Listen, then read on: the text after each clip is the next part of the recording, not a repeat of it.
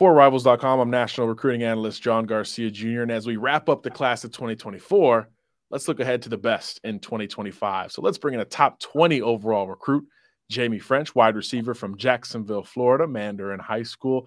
Jaime, just a junior, but obviously a guy who's been recruited for several years. One-time Alabama commitment. Of course, a lot has changed there in Tuscaloosa. How do you feel as your junior season comes to a close? Man, I feel good, man. Can't complain. Just really wanted to take a step back and really get an overlook at things with the recruiting process and stuff like that. That's really all.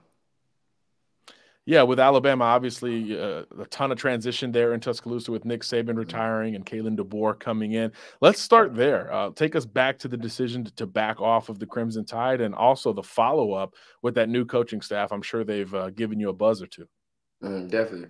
Really, just with the coaching staff, everybody who recruited me in, who I committed to, they really left. So it's really just a reset button on really everything. It doesn't really downplay the organization at Alabama itself. It's just really a relock in and just really get another feel for the new coaching staff.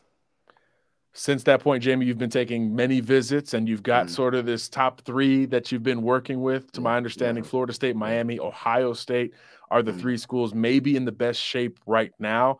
We'll talk definitely. timeline in a minute, but what is it about those three schools that has your attention? Man, I'll definitely say the love they showed me, over this break, coming by the school, let me feel the love. Other schools are also creeping in, but those are the top three right now. But just feeling family oriented, that's another thing in my recruitment process that I want to feel mostly as well. In terms of how these schools approach you, Jaime, is it mainly the wide receiver coaches trying to sell you on development? And Yeah, definitely. on your side, what are you looking for from them as you try to figure out this final call before your national signing day come December? Man, really and truly just family oriented, where I can feel best when my family's not around, when they drop me off. Just really feel happy when they're not around and stuff like that. That's really all I'm looking for into the process. But yeah, that's mostly how I hear from the receivers coach, recruiting directors and stuff like that. So obviously visits are going to be an important part of this deal. So you went to Miami last weekend. I know you were up at Florida State a couple weeks ago. What Right. does the calendar look like once this dead period wraps up and you get closer to spring, practice season for these colleges and eventually a official visit season? Where are some places you want to get out to? Man, definitely. I already have a couple places that's like set, but I haven't have a date. Tennessee, I'll definitely be getting out there this spring. Ohio State, Florida State, obviously Miami. That top three as well. So just getting out of those places, get a little piece every time, every chance I get. That's really all. And then in terms of the timeline, you jumped on early with Alabama last summer, backed off now. Everybody Mhm. wants a piece of you. So how do you approach it from a timeline perspective this time around? Really, really just taking it easy. That's really all come around this next year.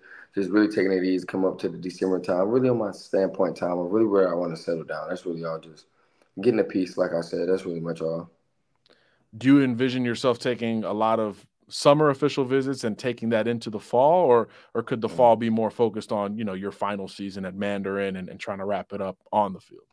I'll say this summer more going into the visits. I'll say then because really just want to take it all in, get a piece of everything, let it, I can see everything. And things could change, who knows from here on out. But that's really what I'm leaving on right now. Got to ask one more Alabama question. With that new coaching Yeah. staff, have they talked about getting you back on campus? Is that Oh something yeah. that is potentially on the calendar? Oh yeah, no doubt. They told me, see, they sent me the schedule actually when Coach Shepard came out of school. Just trying to get me back out, get another field, just let me know it's another plus to it this time with the new offensive staff and stuff like that. That's pretty much all. Gotcha. So it'll be an exciting few months, certainly for Jaime Ffrench. Dead period in March, but after that point, a Yeah, lot of visits will be taken, and we'll see if this top three of Miami, Florida State, and Ohio State is maintained. Jaime, thanks so much for joining us today. yeah. Thank you.